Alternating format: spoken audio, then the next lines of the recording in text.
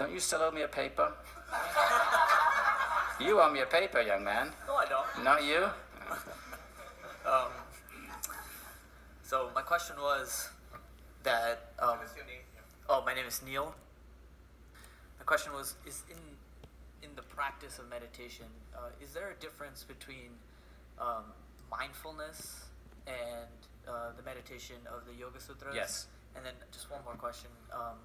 The witness that is talked about in Buddhist meditation, is there a difference between the witness consciousness and then the seer?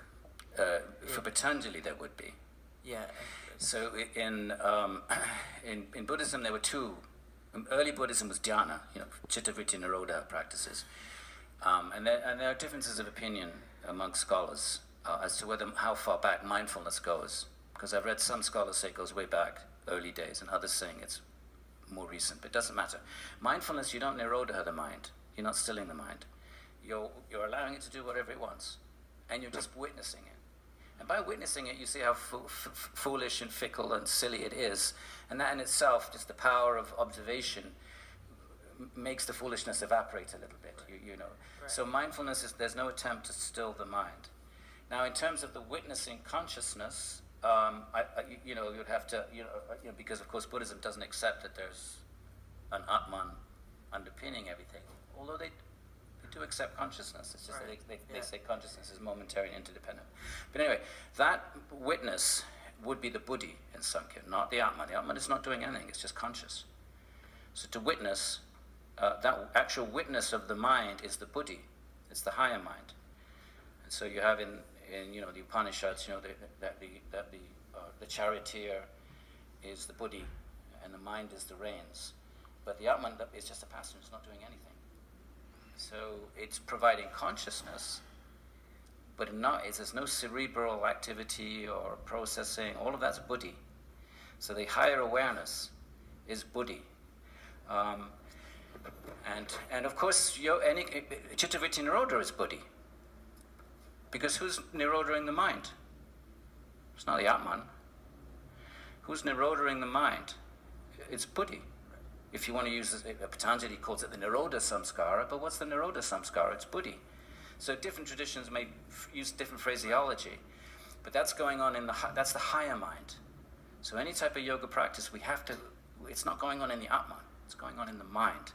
The mind is eliminating itself, actually, in yoga. The mind is realizing that it is the cause of suffering, that it is an imposter. And through jnana, it can know that. Through jnana, it realizes its own external nature. So then it decides, and it is the cause of suffering with its desires and illusions. So essentially, the mind is nirodhaing itself. It sounds bizarre, but that's what's happening. Right. So when we say the seer is abiding in its own nature, that's what we're saying? Yeah, when the seer abides in it's not aware of the mind. The minute you're witnessing your mind, you're externalized. Consciousness is external.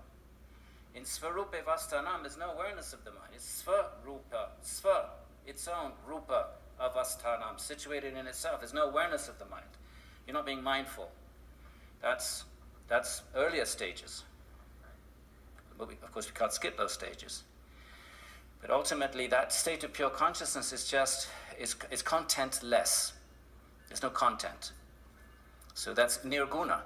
It's nirguna, sarva-vyapaka. It's infinite. It's all-pervading, potentially.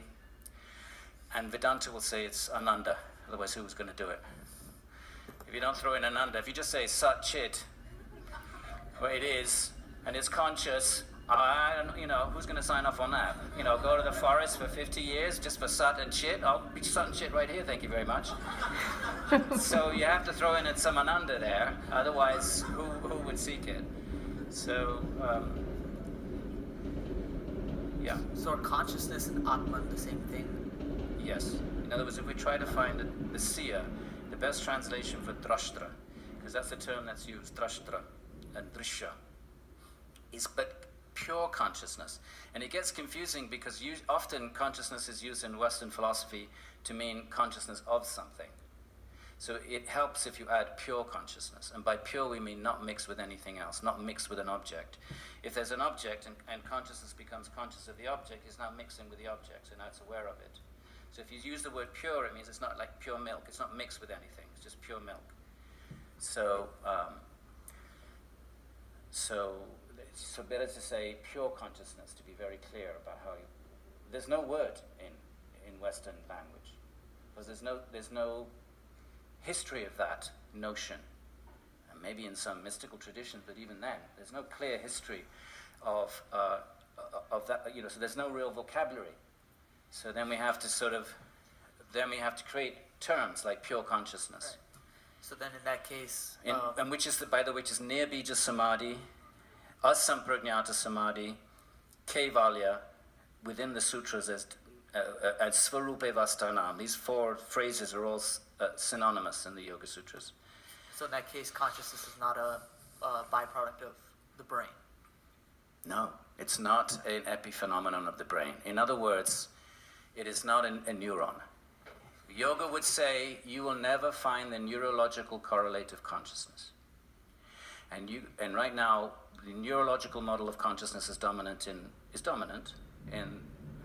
you study neurology? No. But the neurological model of consciousness is dominant, and that's the Holy Grail. You have to find the neuron, or the combination of neuron, or the material brain conditions, which you can demonstrate, repeat, that this is the origin of consciousness. Yoga will say, keep going. So we'll check back in 50 years.